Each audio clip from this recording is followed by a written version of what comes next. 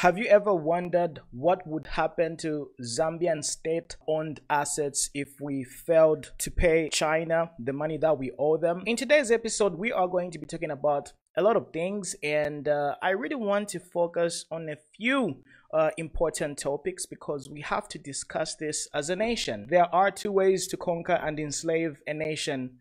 One is by the sword, and the other is by debt. So this is very profound and very interesting due to the fact that nowadays countries are not really using brutal force to take over a nation. They are doing it in a subtle and effective way by using debt. So this is one of the reasons why we Zambians need to be very careful, and we have to understand how the game is played because the game has really changed.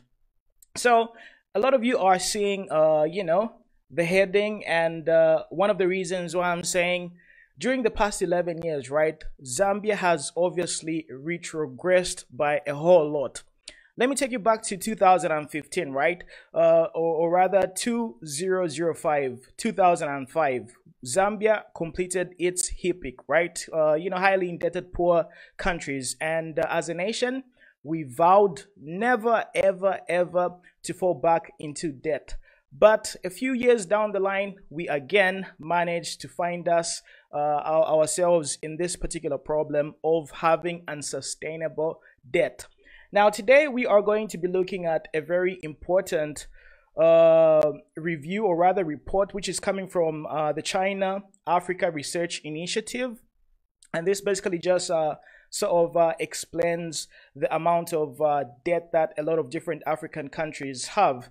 And there are a lot of important points that we can get to learn from, and we can just basically get to scrutinize. So without further ado, let's look at this particular report because I really want you to get this.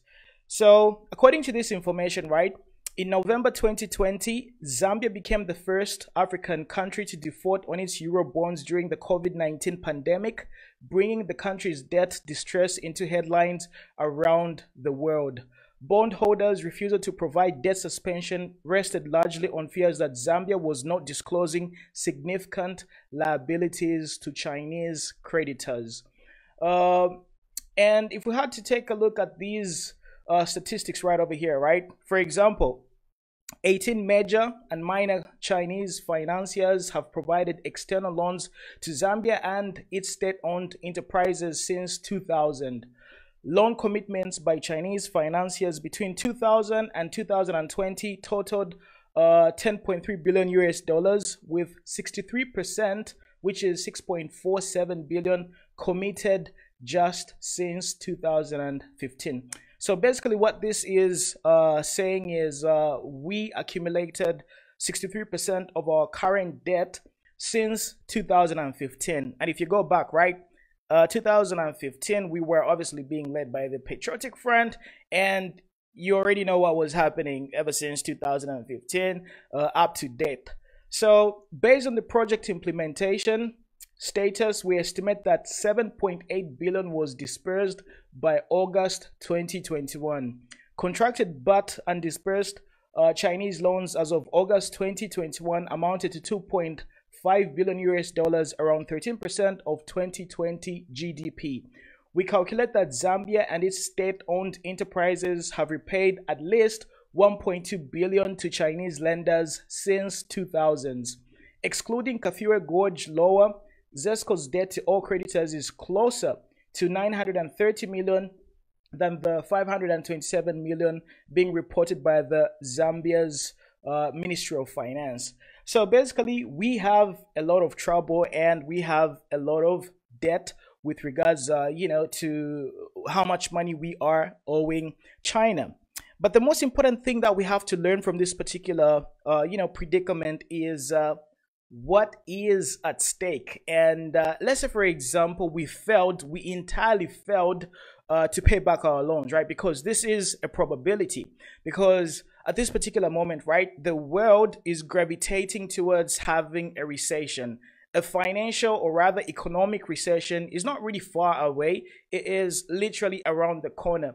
it could happen in the next 1 or 2 years. And if we have an economic recession, right, obviously the odds of Zambia sort of defaulting on its loans is going to be very high.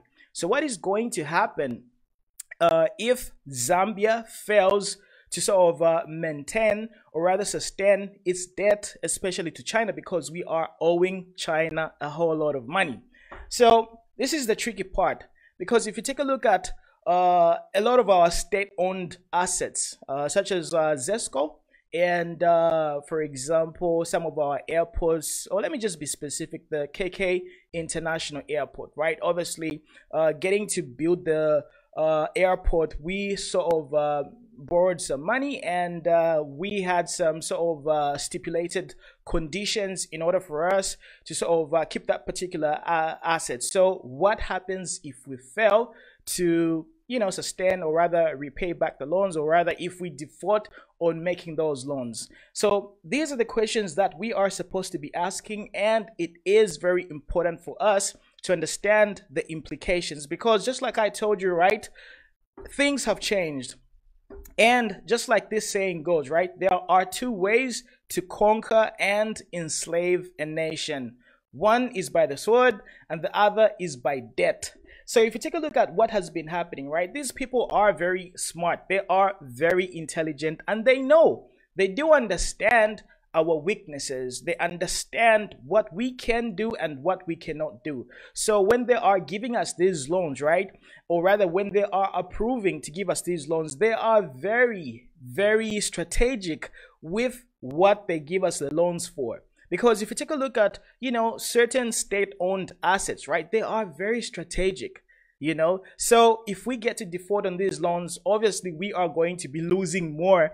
And this is one of the reasons why eventually what's going to happen is, if we are not going to be careful, we are going to discover that we are literally just the natives of Zambia. We are the owners of Zambia, but we do not really have any control. So this is one of the reasons why we need to understand and study power and influence, because at this particular moment, right, we are not really playing the game, and the game is really dribbling us because we do not really understand how to do these things. But of course, at this particular moment, right, the most important question that we really need to come to answer is, how are we going to be able to rejuvenate ourselves and just basically get to turn this whole situation around? And obviously we have witnessed a lot of situations where, for example, there was some noise way back when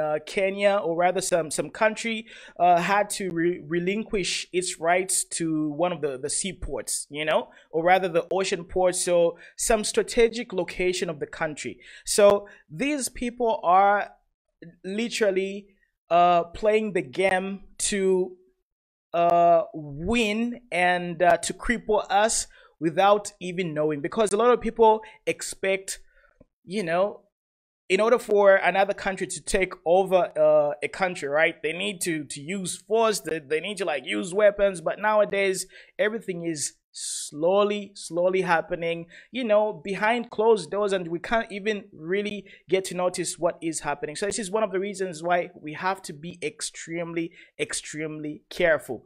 And one of the most, you know, surprising thing is, in 2005, hippie completion point, we sort of cleared most of the debts and all that stuff. But a few years, 10 years later, we're back in the same situation. So my question is, are we learning from our past mistakes? Are we becoming, you know, smarter, or basically we are just getting to repeat the same mistakes over and over and over again? And if you take a look at you know, these assets that are being sort of controlled, these are very important strategic assets. Like, for example, Zesco. You know that Zesco really plays a key role with regards to the economy, because if Zesco is sabotaged, right, and for some reason we sort of lose total control over Zesco, do you know how devastating or how easy our economy can be manipulated? Let's say, for example, at this particular moment, right, everybody has been wondering, why the hell does Zambia always have load shedding? Amalite Nishiela Dionse, why are we not able to have consistent flow of electricity? Why do we fail to solve the electricity deficiency problem even after a lot of years? We've been having electricity problems since the past 20 years. Okay, Zambia has abundant water, and we are capable of basically providing electricity to the 18 million Zambians. But there's going to be economics sabotage if we sort of owe a lot of money, and due to the fact that electricity plays a key role with regards to growing the economy, right? It's very easy to manipulate and have our economy sort of strangled, if I can put it that way. So this is one of the reasons why we need to elect leaders who are not really going to be accumulating a lot of debt, and they are just basically going to be sort of doing things that are really going to cripple us in the long run. Yes, buildings were built, infrastructure was built, road networks were also created. But if you look at the pros and the cons in the long run, because these things are going to be needed to be maintained, if you look at the the benefit in the long run, right, is it worth it, if you know what I mean? So this is one of the reasons why we should also have a system, especially in the constitution. We are supposed to be able to vote for or against acquisition of loans. The leaders need to come back to the people, to the Zambian people, and ask us whether we should be able to get a lot of different loans, because by the end of it all, right, all these loan acquisitions were probably done behind Zambia's backs, the Zambian people's backs, and we didn't even know that we were acquiring this and that amount of debt because nobody consulted us. So this is one of the reasons why in the constitution of Zambia, especially due to the fact that we have experienced this problem for the past, I don't know, we've experienced this problem in the past, and we are in the same predicament, in the same bad situation again, but going on, we're supposed to have some sort of voting mechanism where the people of Zambia are consulted, because by the end of it all, Zambians are the ones that really get to be affected when we've got unsustainable loans. This is one of the reasons why